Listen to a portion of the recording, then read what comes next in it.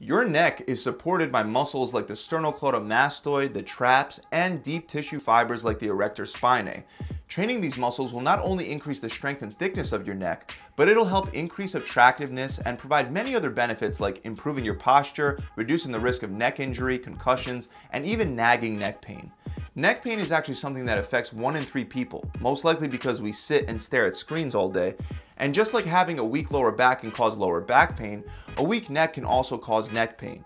So today I want to go over the best exercises that you can do to get a stronger, thicker neck in no time. And first, let's start with a simple bodyweight neck specific exercise that targets multiple layers of muscles that run along the back of your neck. Isometric neck bridges. Now, if you can't do these or you don't feel quite comfortable enough to doing these just yet, you can skip to the next exercise that can be used as an alternative and maybe easier for some beginners. But you've probably seen neck bridges done by athletes like wrestlers and boxers before. And although you can perform these kinds of bridges on a stability ball or a mat, there is a concern that it can lead to an injury since your neck is extending while the discs in your spine are compressed. So instead, a much safer alternative that many people swear by is the simple isometric hold. To do this, you would start by sitting on a bench and then you would slide your whole body forward off the bench and then position the back of your head and your neck on the bench. And all you'll do is hold that position for as long as you can. The goal is to work your way up to being able to hold it for at least 1 minute. And then you can even go higher from there to 2 minutes, or you can hold a weight on your chest instead and just stick to increasing the weight load within a 1 minute hold time. Now, instead of this isometric bodyweight exercise, it might make much more sense for you to use a neck harness for neck harness extensions. You can buy one of these neck harnesses for super cheap on Amazon, and they really work great, especially for targeting your entire neck. You would take the neck harness and adjust it so that it fits well around your head. Then you would loop the chain through plate weights and hook the chain on the other side so that the weights are hanging off from the middle. And from there, you're simply going to lower your chin towards your sternum and then extend back up until your head is straight. Then repeat for reps. This is actually one of my favorite neck exercises because I can directly control the weight load, and that gives me the ability to apply progressive overload by focusing on incrementally increasing the weight that I'm using over time. There is also another way that you can do this exercise without using the harness: prone weighted neck extensions. Here you would lay down flat on a bench with a towel and a plate weight nearby. Make sure you slide to the edge of the bench so that your head is hanging off. Then take the towel and the plate and place them on the back of your head. From there, you're just going to lower your chin down towards your chest, then extend back up and repeat for reps. So the bridges and the extensions will help target the back of your neck. What about the front of your neck? Well, for that, we're going to do stability ball neck crunches. To do this one, you'll start by grabbing a towel and a dumbbell and then take a seat on a stability ball. From there, walk your feet forward and roll your body down until your shoulder blades are on the ball and your head is hanging off. As you're doing this, you're also going to take the towel and the dumbbell and place them on your forehead. Make sure that your chin is tucked back before starting your reps. So imagine pushing your jaw straight back towards your spine before beginning. Then you're just going to lower your head down while supporting the dumbbell with your hands and then flex your neck to crunch your head back up. And you're just going to repeat that for reps. Remember, your hands should not be lifting the dumbbell instead of your neck. The work should be done entirely by your neck muscles. Your hands are just there to help balance the dumbbell so it doesn't fall off. Using the same concept, we're going to also do an exercise that involves side neck crunches. So you're going to start by laying sideways on a bench. You want to be positioned high enough up the bench so that your head can hang off. Then take a dumbbell or a plate weight as well as a towel and hold it on the side of your head. I prefer to hold it like I'm answering a telephone.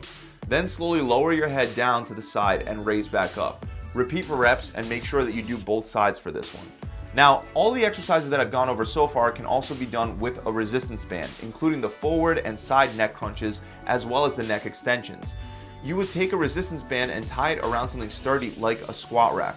I also recommend that you either wear a hat, use a towel, or use the head harness from before because the resistance band can pull on your hair or your skin without using one of these.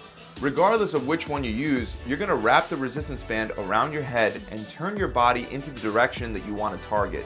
So you can face forward and do forward neck crunches, then you could turn to the side and work the sides, same with the back of the neck as well. I personally prefer to use weights, but I did want to show you guys the resistance band as well as another option. Another thing that the resistance band helps us do is train rotational strength. To do this, you would set up the resistance band just like before and wrap it around your head. Then while facing forward, you would make sure that you eliminate any slack so that the band is nice and tight to your head. And then simply turn your head from left to right. You can also do the same movement facing the other way as well, and I would actually recommend doing both to balance it out. This exercise is really good at targeting the large sternocleidomastoid muscle, and personally, I feel it works much better when using the head harness. You can of course do it without the head harness, but for rotations specifically, having a tight head harness can work much better. Also, unlike the other exercises that you'll be doing 10 to 20 reps per set for, with this exercise it's better to just time it, aiming for 30 to 60 seconds of rotations per set. Now, since the upper traps are actually one of the major muscles that surround your neck, they also contribute highly to the appearance of a thicker looking neck. There's no doubt that one of the best exercises for the traps is barbell shrugs. To perform barbell shrugs, you should load up a barbell with heavy weight and grab it with your hands a little wider than shoulder width. Then after unracking the barbell, you're simply going to stand up nice and tall and shrug your shoulders up towards your ears. Then lower back down slowly and repeat. Make sure that you avoid the common mistakes when doing this exercise. For example, you shouldn't be rolling your shoulders. Instead, you should be raising them straight up and down. You'll also want a full range of motion, so don't load the barbell with so much weight that you wind up barely raising your shoulders during each shrug. Next, we have an exercise that pretty much works your whole body, but it's often overlooked for how amazing it is at building up the traps and helping you develop a thicker looking neck, and that's the deadlift. Since this exercise is so intense and requires so many large muscles to work together, you should position it early on in your workout to really push the weight load that you're lifting. But once you've loaded your barbell, step up to it with your shins close to the bar and plant your feet a little wider than hip width apart. Hinge your hips down, bend down, and grab the bar. Grip the bar slightly wider than where your shins meet the bar. Stick your chest out and drop your hips down while squeezing your shoulder blades together to pull all that slack out of the bar. Don't lean too far forward, you want your shoulders in line with your hands. Then take a deep breath, hold it, and lift the weight up. When lifting the weight, don't pull with your lower back. Instead, lift the weight by squeezing your abs, pushing your feet into the ground, and hinging your hips by driving them forward until you're standing upright. Then repeat for reps. Another great exercise that can work just as well for your traps as the barbell shrugs are dumbbell shrugs. And even though they look very similar, they are actually different. For one, you can actually shrug with your hands in a neutral grip with dumbbells. With a barbell, you can only either have your hands internally or externally rotated to take a grip.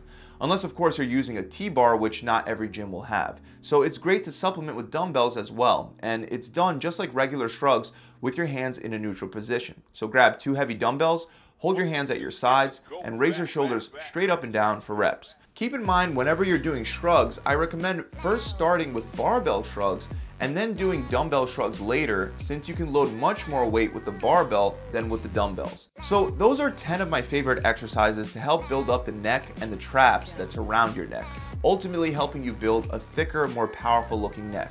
In regard to how to set it up for a workout, exercises like shrugs and deadlifts I would incorporate separately into your routine, most likely with my back workout. As far as the rest of the exercises that specifically target the neck, I would only choose 4 or 5 of them tops and perform 10 to 20 reps for 3 sets of each.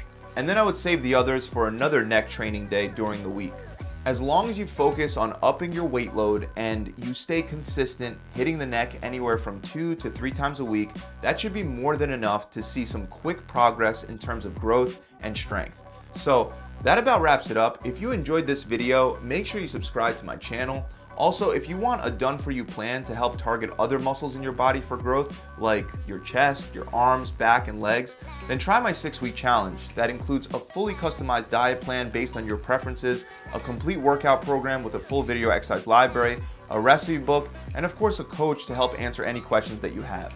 You can read the reviews and see how my clients are dropping 20 pounds or 5% of their body fat while building a whole bunch of muscle in just a few short weeks.